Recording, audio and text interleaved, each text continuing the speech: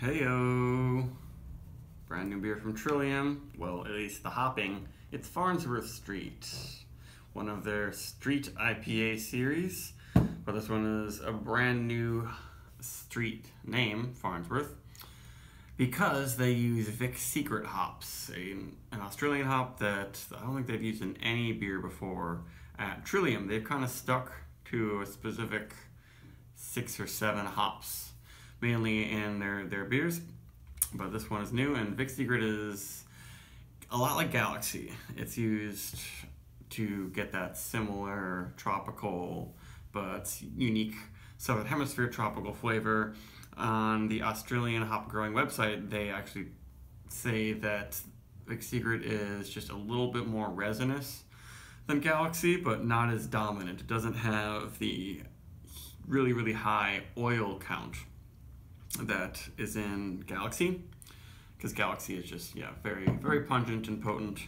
So this one, yep, is 7.2%, like all the other street IPAs. It was canned, let's see, 27th, 3 days ago. And I was just in Portland, Maine, and stopped in New Hampshire at some places. I had a whole bunch of different breweries, hazy, juicy IPAs. So we'll see what it's like to return to Trillium and also try a brand new hop in a Trillium beer. People haven't been going super crazy with the ratings on this one, but I really love the Galaxy hopped one, Congress Street, so I'm guessing this will be really similar to that. Quite hazy.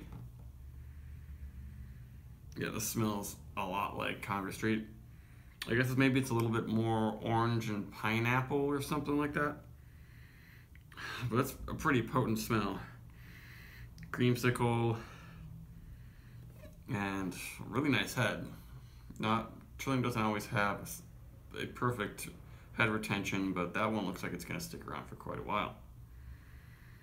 Smells really good, actually.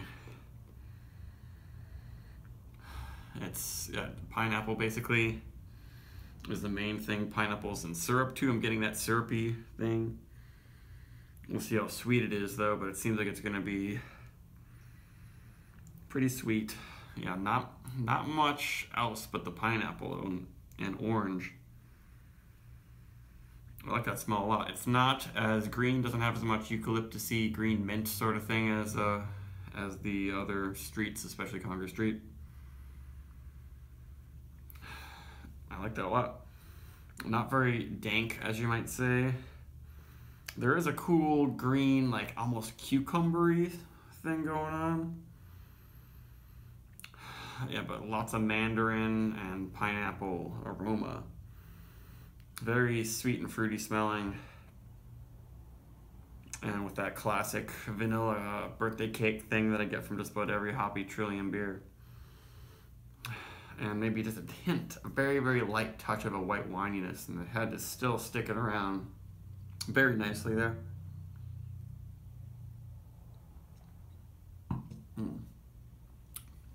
More bitter than expected. Got that nice full body, but a little bit of chalkiness on the tongue. It fades though. Yeah, and it's still pretty sweet.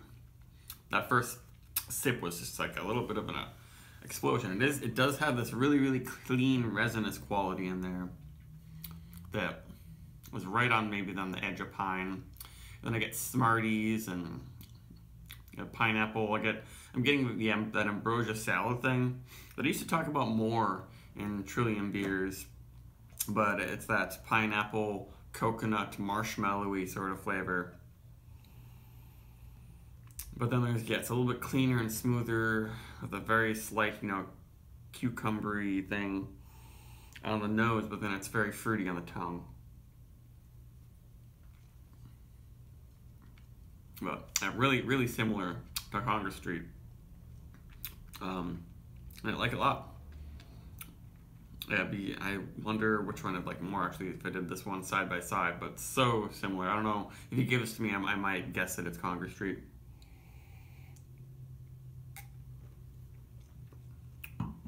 But really well done, and we still got some lacing and a cap of head on top of there, and it's perfectly hazy. Yeah, I think just about every street IPA now, whenever you get any batch of it, it looks beautiful. They know how to brew it and can it at Canton. And I like this actually more than the Monkish collaboration that they released on the same day.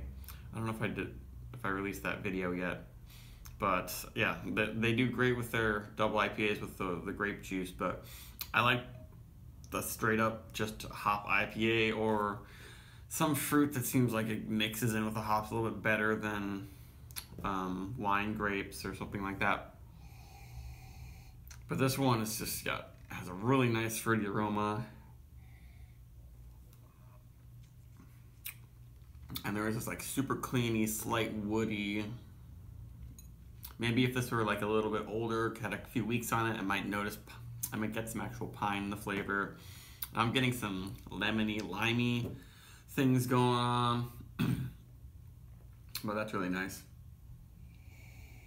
Yeah, I'd give this 4 or 5 or something. This beats probably all the beers that I got up north, unfortunately. But yeah, I didn't go to Vermont, especially Hill Farmstead and Alchemist IPAs. Alchemist IPAs are their own kind of thing. It's like the old-fashioned hazy New England thing. It's like no one's quite doing that exactly anymore. Everyone's going for just intense hazy quality. And yeah, you can really depend on Trillium, and Trillium is like so easy to get if you live in the area. I've finally been able to like hold back and only go like once a month now. I guess this is up, like Bissell Brothers is up there with Trillium, but a lot of their beers had too much burn, and I don't know, they weren't as fruity. Though I did get cans of Lux, and I shared a can of that last night, and that one's really good. That one might be my favorite Bissell Brothers. I'll do a review of that one soon, because I've had that several times on tap. This is the first time I got cans, and I really like that one. But all their full Island IPAs are just too much, too spicy, too green. Yeah, I'm getting actually more greenness, and now it's getting a little bit more eucalyptus-y on this beer. Very slight woodiness, and then that lemon lime Sprite thing's happening. Yeah, it seems like a lot of times with these beers, at first they seem really fruity, the aroma is super fruity, and then as I drink it, I get more resinous qualities, you get more bitter, pithy citrus, but this one's not getting too pithy or like soapy. It's just morphing, and the fruits are changing, but it's still staying really fruity. And I'm getting some, not exactly what I would call dankness. It doesn't smell like stemmy hop pellet or anything like that. But just like a cool, clean cucumber, almost like cucumber mojito-y type thing is happening now, which is nice. And now it seems like it's more unripe pineapple. It doesn't seem as much like these syrupy pineapple can sort of thing. It's in the aroma a little bit still though, but this is very nice. Hopefully they'll make this one more regularly available, because I guess they've done Stilling Street. I think Stilling Street is the other newest street they released last summer.